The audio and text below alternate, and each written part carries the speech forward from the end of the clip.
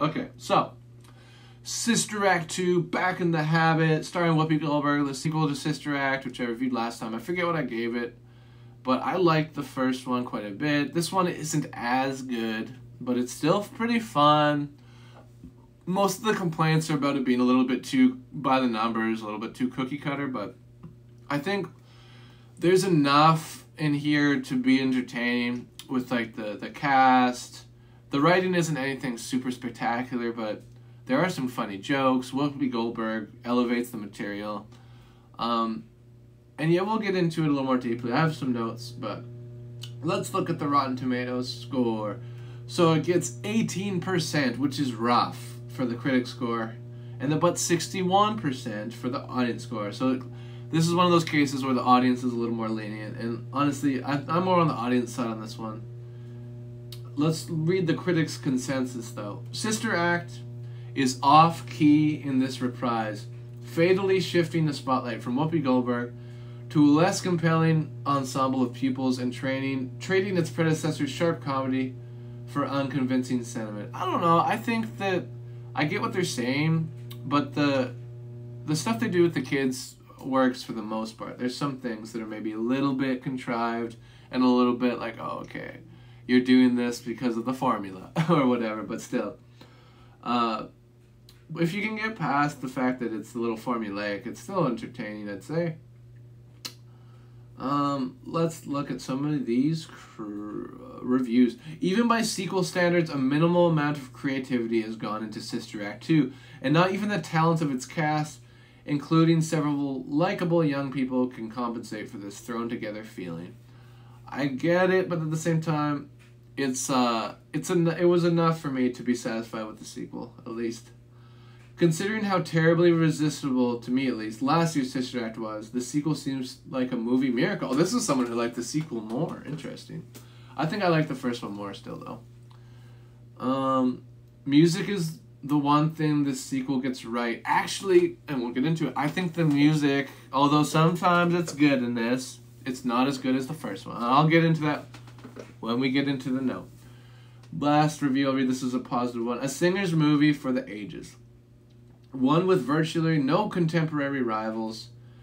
It feels like a film that could have been made only by people who understand on an intuitive level why we sing in the first place. So they like the sort of feeling it gives you, because it's that sort of upbeat, like do what you want to do, follow your dreams, sing.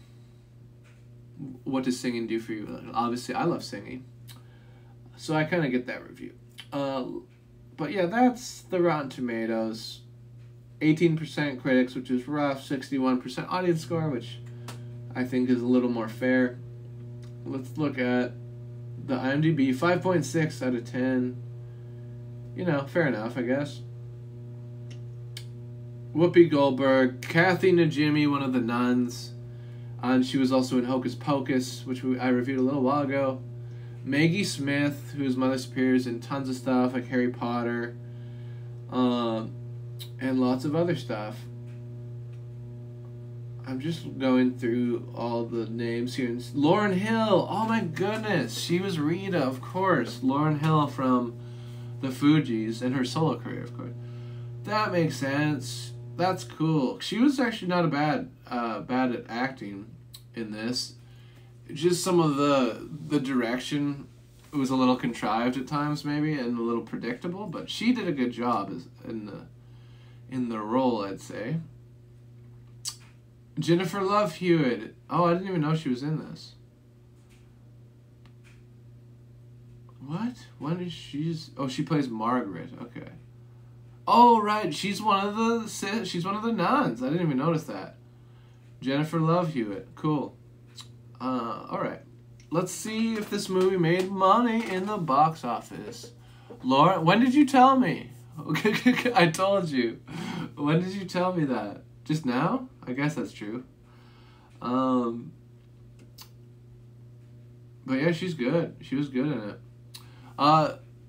You might have told me a while ago and I forgot. But $38 million budget. So, you know, that was a similar what the budget of Bringing Down the House was, actually. Oh, and it didn't do great, but it still made money. $57 million gross. So it made over its budget still. So many times I told you Baby Lauryn Hill in SA2. Yeah, probably. I forget, you know, I smoke a lot of weed. I forget shit. But I believe you. And yeah, it was a pleasant surprise anyway, even though you already told me. The gross worldwide, 57 million over a $38 million budget. So, not great, but they made money. I think there's talk of they might be making a Sister Act 3 for Disney Plus, so maybe I'll review that when it comes out. Oh, wait, there's actually an IMDb page for it. Kicking the Habit, Sister Act 3, 2024. It's to come out in 2024, it says here. Crazy. Okay. Well, let's look at the notes here. Let's get into it.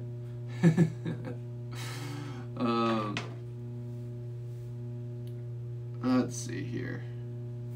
Not bringing down the house anymore. Sister Act 2 notes. So, why are the sisters so sneaky when bringing Whoopi Goldberg back into the church?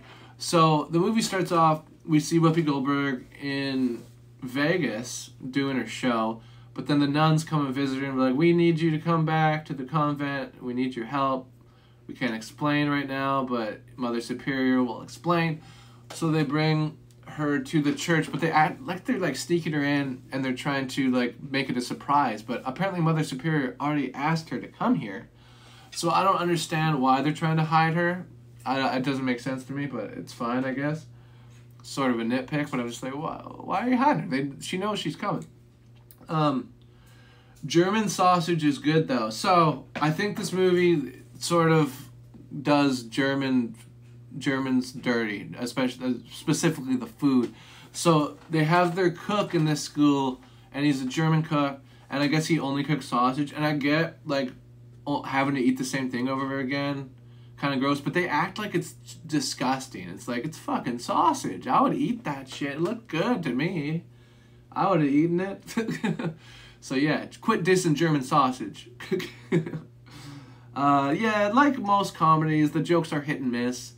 But it's not like Bringing Down the House, where I was actually cringing for the missed joke. So I did like this a little more than Bringing Down the House. Music ass is funny. So this is a joke I laughed at. In the music room, when they go in at first, the CL has been faded out of the sign, so it says music ass instead of music class. Silly, but noteworthy, I thought. It was kind of funny. They say all you have to do is show up to pass, but then they don't let her finish the attendance. So yeah, Whoopi Goldberg it's the classic trope of like, you know, these underprivileged kids. They don't want to learn, but Whoopi Goldberg's gonna teach them how to learn in a way that makes them feel good and makes sense for them. But before that happens, they have to have the scene where it's like, we don't want to be taught by the teacher, you know? This is just a class that we can fly by. All we gotta do is show up and we pass. And they say that. All we have to do is show up and we pass. But then they don't let her finish the attendance. Yeah, how do I reach these kids? Exactly. But yeah, they don't let her do attendance, so that doesn't make sense to me. It's like she only did like half the class, and they're like, oh, we're gonna go back to our rap song that we're doing at the beginning of the scene, and it's like, okay, I get it, but at the same time, you gotta let her do attendance at least. Come on. Anyway, moving on. Ba-da-boop-boop-boo. What pep rally? So there's a part where the principal of the school that Whoopi Goldberg is now teaching at with all these nuns, the principal says something about Whoopi Goldberg having done some sort of a pep rally or the equivalent of a pep rally, and I'm not sure what they're referring to. Was it like one of the classes that they were like singing and stuff, or was it something off screen? I was just kind of confused by that. It's like, what pep rally is he talking about? I don't understand. But a little bit of a nitpick because it's not that important to the plot. The stakes are lower than the original movie. Yes, a little bit, which maybe debatably makes it a little less exciting than the original, because the whole movie in the first one, you're like, oh my god, you know, she could get killed because her ex-boyfriend is from the mafia and she's, you know, he's trying to kill her. But this one is just like, we gotta save the school. That's it. There's no life or death stakes. So yeah, the stakes are lower in this one. I don't get why the kids laugh at the one nun. So I guess the point that the movie is trying to make is just like kids can be disrespectful sometimes, so they're laughing at one of the nuns for waving. But I don't know. It seems like crazy to me that they would even do that at all. It's like she was just saying hi. Like, do you need to be like, oh, look at that stupid bitch? It's like, no, she's just being friendly. I guess the point is kids are cruel, but usually the cruelty makes a little bit more sense than just like, oh, she's saying hi. Look how stupid she is for saying hello. I don't know. That didn't make sense to me.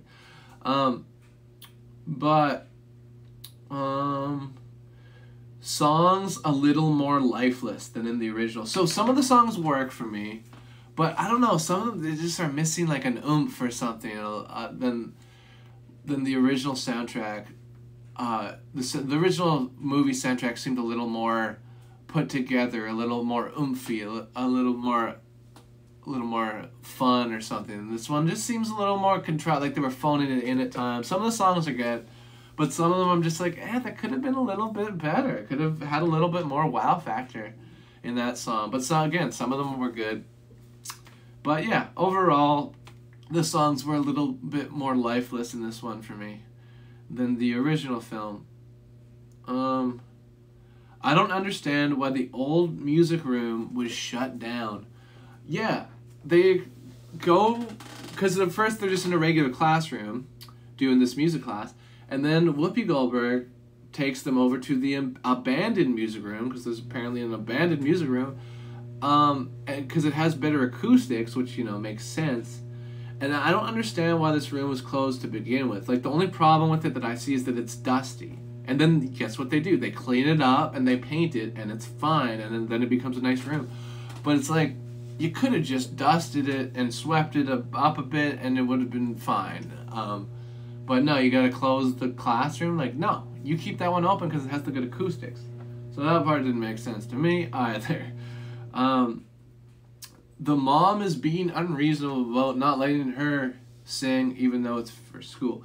So yeah, this is another part of the movie that's classic, sort of cookie cutter.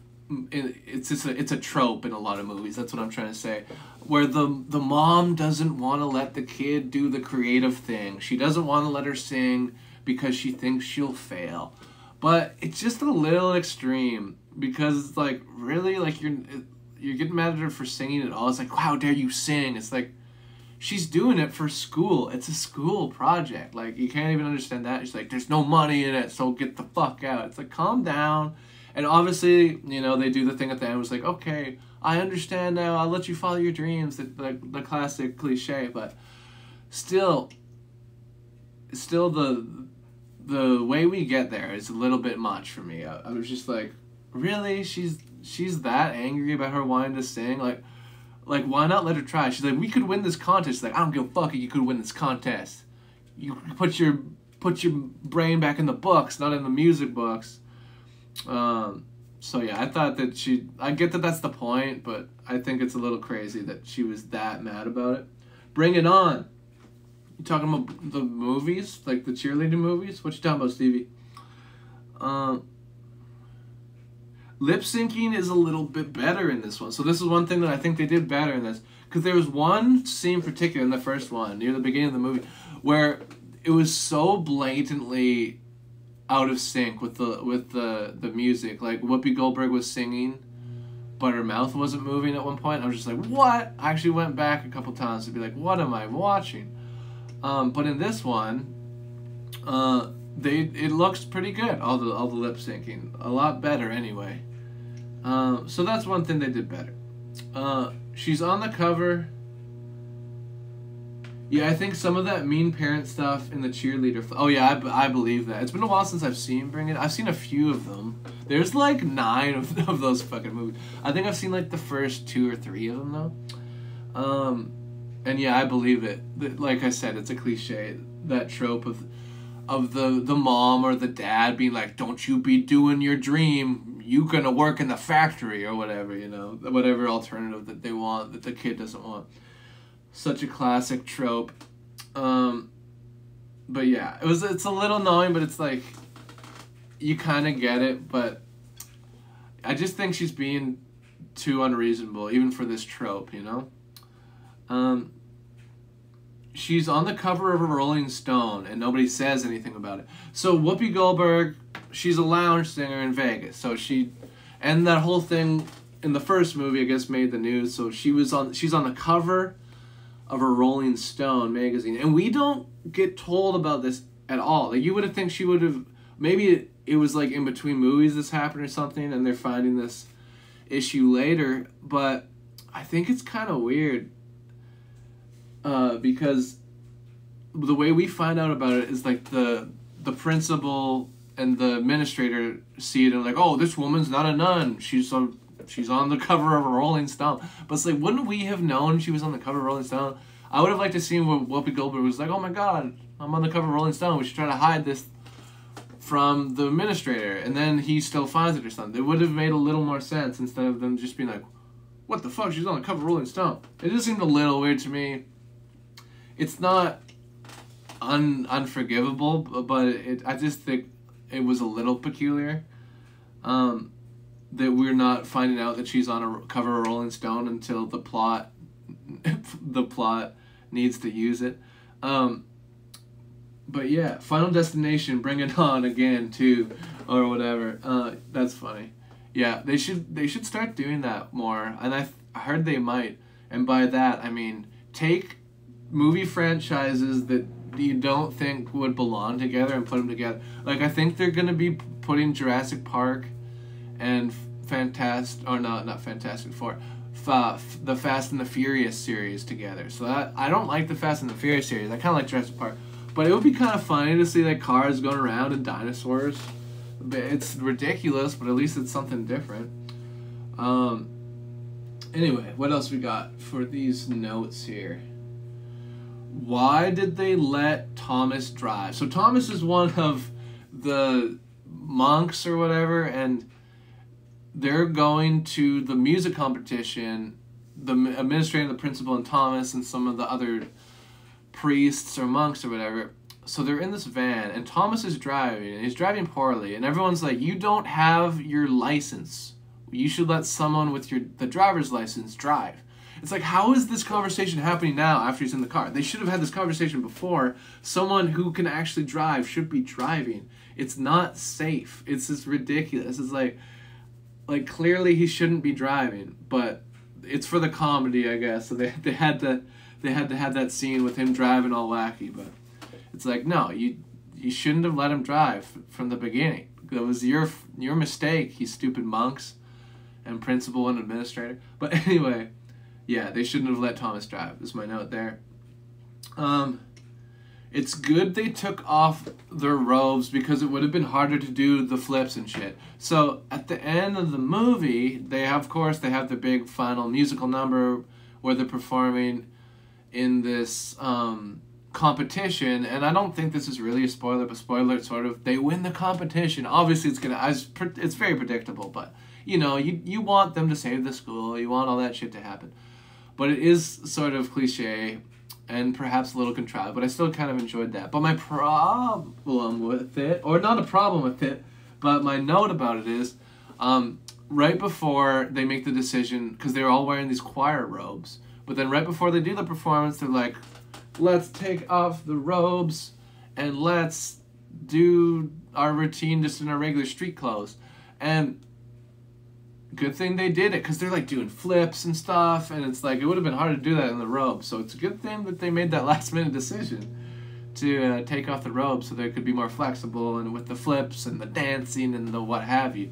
But yeah, that's the end of my notes.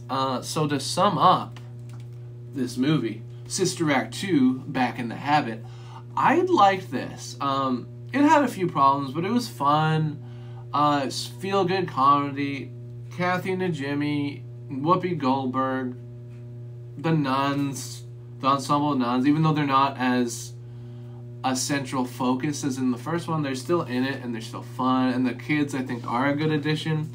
Yes, it's contrived, predictable, but overall it's still fun, and to me anyway, and obviously Stevie and a lot of the fans, it's a welcome installment. It's not as good as the first one, but it's still fun, and I enjoyed the movie. I'm going to give this,